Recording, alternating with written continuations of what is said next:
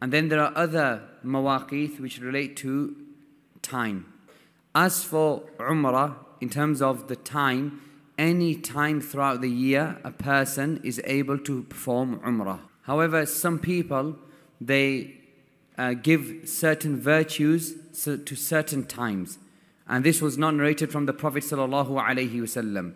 And if there was any goodness in this, then the Prophet ﷺ would have preceded us in it. So as for the miqat of Hajj in terms of the time zone, when do the days of Hajj begin? So it's permitted for a person, or the time for the actions of Hajj, it begins on the 1st of Shawwal. It begins on the 1st of Shawwal and extends to Dhul Hijjah. If a person, he began the actions of Hajj on the night of Eid al-Fitr, meaning the 1st of Shawwal.